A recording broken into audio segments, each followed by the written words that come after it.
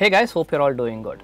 In today's video, I'm going to be talking about what is OpenFOAM and why it is so popular. OpenFOAM is an open source computational fluid dynamics package, meaning if you are running a company, then you can use OpenFOAM for running your commercial projects without having to buy the software at a huge price. But the reason why OpenFOAM is so popular is not because it's free. It's popular because it's free and it is extremely powerful.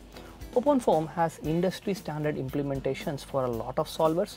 It can solve incompressible, compressible flow problems, problems with turbulence. It can work on both RANS based and LES based turbulence models, and it can also simulate combustion, both premixed and non-premixed, and it contains some of the most advanced combustion models that are out there.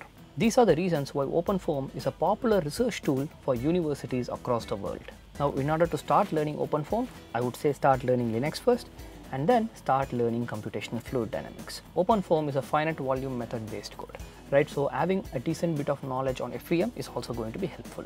Once you have done that, start by learning some of the tutorials that OpenFOAM provides. Now, depending upon the problem that you are simulating, it can be an incompressible flow problem or a compressible flow problem. There are a lot of tutorials. So once you pick a tutorial, look at the solver files to understand the partial differential equations that are being solved by that particular solver. Understand what type of boundary conditions that particular solver supports, and then you can copy that particular tutorial and you can modify it for the case that you are running. Alright, with that I would like to conclude this video and I'll see you in the next one. Bye.